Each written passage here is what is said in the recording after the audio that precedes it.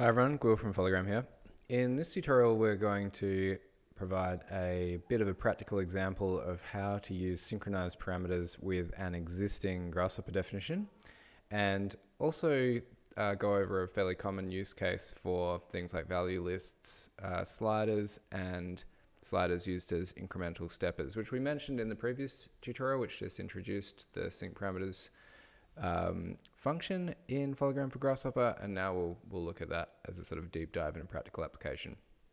So one really common use case for wanting to interact with Grasshopper definitions on the HoloLens or on your mobile phone is to change the information that you're needing for some sort of fabrication task, because you don't want to have to go back to a laptop and change a slider and whatever in your Grasshopper definition in order to get what you're seeing in AR to update, especially if the person who's actually using the mixed reality device doesn't know Rhino and Grasshopper, which is often the case if you're working with like large teams of fabricators who aren't necessarily the people who are also building the Grasshopper definition. So I have a very simple Grasshopper definition here, which takes a lofted surface and divides it up into a bunch of bricks. You could use this definition for building curvy brick walls. It's not exactly the same way that we've built similar structures like this before in terms of the actual parametric model, but it's enough to give you a sense of what's going on. We'll quickly break down this parametric model. What's happening is we're taking some curves, which I've drawn in Rhino, so that if we edit the control points of these curves, we should see our wall update. Makes it nice and simple to make design changes. We can break our wall so it's unbuildable. They're getting lofted together parametrically. Then we're contouring that loft and able to set a height for those contours. We're dividing up each of the contours into some horizontal frames, and even or the same number of horizontal frames for each contour line. We're doing some fancy Boolean operations here, so we're making a cull pattern which goes and removes or keeps a brick, then deletes a brick, keeps a brick, deletes a brick, and alternates that pattern for each contour line. So on the first course of bricks, it's deleting one, keeping one, deleting one, keeping one. On the second course, it's doing the opposite, keeping, deleting, keeping, deleting, keeping, deleting. And that's what this collection of components here does.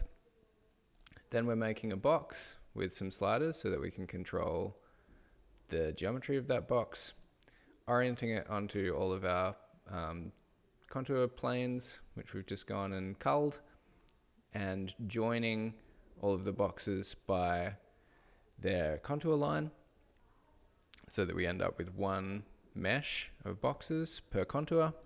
And finally, using a sublist component. I'm just going to edit the maximum value on this one.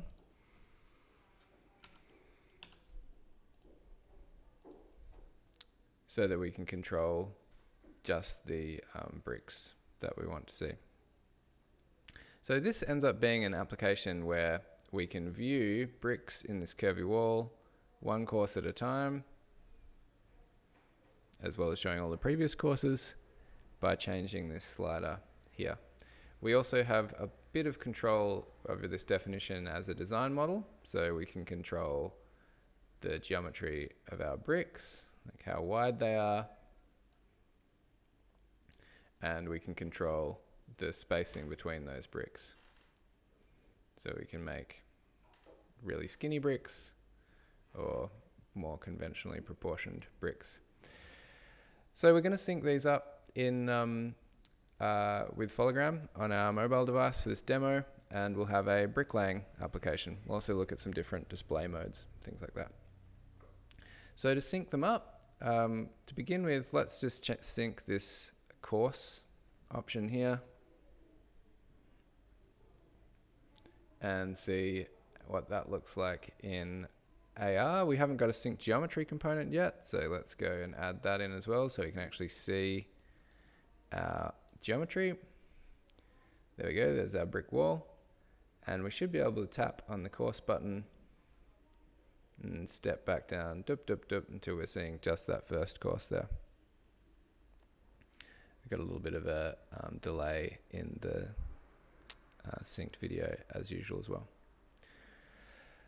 So what we're going to do is, for actual fabrication, it's not so useful to see a solid brick what you typically want to see is an outline of the brick that you're laying, so you can place the physical brick inside of that outline, and it's not obscured entirely by the virtual model. So we can just set the display mode for that. I'm going to right click on it, and we can just set wireframe mode, which is going to show the outlines of all of the bricks. Sometimes that's pretty useful. Or we can set it as occluded wireframe, which will hide our geometry which is behind any of our bricks, which is in most cases more useful for fabrication. If we wanted to control that on our phone, maybe we want to be able to switch between wireframe, occluded wireframe, shaded, etc. We can do that with a value list. So let's make one here and double click on it to edit it. So let's call this wireframe and make the value wireframe. And we just have to be careful that we use the names of all of our supported display modes. So let's make number 2 rendered, and number 3, let's call that occluded wireframe.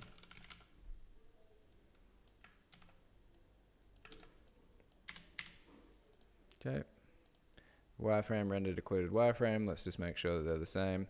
Rendered wireframe, occluded wireframe, looks good. Plug that in there and synchronize our value list. So we should be able to change the values. No, maybe not. Might have to cast it to a display mode first.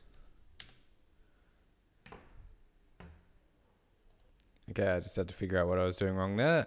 When you use a value list with text as the values, make sure you use quotation marks around the text, otherwise it outputs null. So something that I've learned then. But we can now go through and use our synchronized value list here to set the display mode. So we can input both text into this display mode input here for sync geometry. So if we give the name of the display mode that we want, Fologram's smart enough to figure that out and use it. Or you can input the display mode type from our types menu up here. So we've now got a way of setting the course, and we've also got a way of changing the display mode on our bricks. If we wanted to use this as a fabrication tool, then that's sort of it. We would just locate this in space accurately using some markers, and then we could go ahead and try and build it.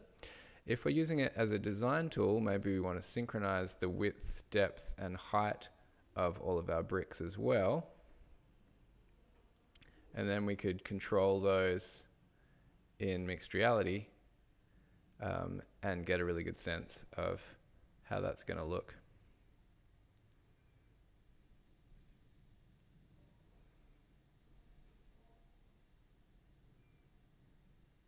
That might be particularly useful if you're trying to design in context. So you're trying to match, say, the brick course and geometry to an existing bit of brickwork which is on site, or wanting to get proportions to match up nicely with wherever you're constructing something.